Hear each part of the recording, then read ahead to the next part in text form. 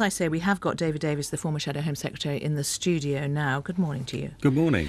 What about that argument that actually whatever else you do, you're not going to be able to tackle the fact that supermarkets discount unless you go for the minimum? Well, look, what the problem with this policy, there's no doubt, I mean, Sarah's right, there is an issue to be dealt with in terms of a minority of the public who abuse alcohol.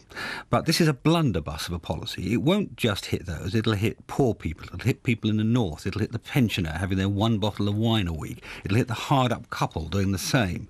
And it's going to transfer £1 billion from the public to the people who sell alcohol. So it's not going to work. If you look at pricing across Europe, in Germany they sell beer at £1 a pint cheaper than we have here. They sell in Spain the same, in France the same, and they do not have this problem. There's a drinking divide in Britain, a cultural divide, and you will not solve it by this rather heavy-handed sort of mass effect, which won't actually stop the problem. You're not going to stop middle class. Please hold on, Dr. Wollaston. The trouble, Dr. David Davis, is that you acknowledge there's a problem. Of course.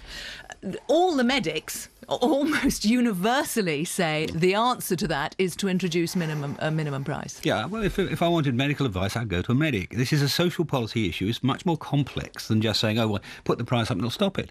The simple truth is alcoholics are not sensitive about pennies. The biggest growing group of alcoholics are actually middle-class alcoholics.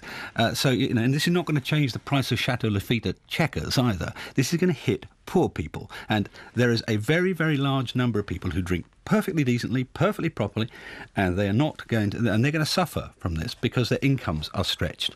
What would you do? Well, a whole series of things. I mean, you should stop shops selling to underage people. You should make pubs deal with people when they're drunk. I mean, arguably those things are being done already. Well, a bit, but not enough. I mean, when we introduced 24-hour drinking, which was another bad policy, one of the things that the smarter chief constables around the country did was actually look at the areas where there were problems, where there were drunks in the street and so on, and they addressed the institutions involved and dealt with them and said, we'll close you down if you carry on with the mechanisms that lead to this sort of problem in the street. And it worked. It worked in Manchester very spectacularly. You've got to do the same here. Can I just ask you, the way that we've heard this happening, we know that the Prime Minister was really supportive, he was very clear about that. One of the suggestions this morning is that actually this is the power of Theresa May within Cabinet. Well, what is interesting is it's a current Home Secretary and a past Health Minister, and presumably they get advice Andrew Lansley. Yeah, they presumably get advice from their departments. It's also Michael Gove, Education Minister, Minister for Children, I mean, the man who's got more to care about in terms of what Sarah's been saying than anybody else. And they all think this is a bad idea, and they're doing it on the basis of the evidence. Not this sounds like a good idea until you look at the apart from what detail. the medics are saying.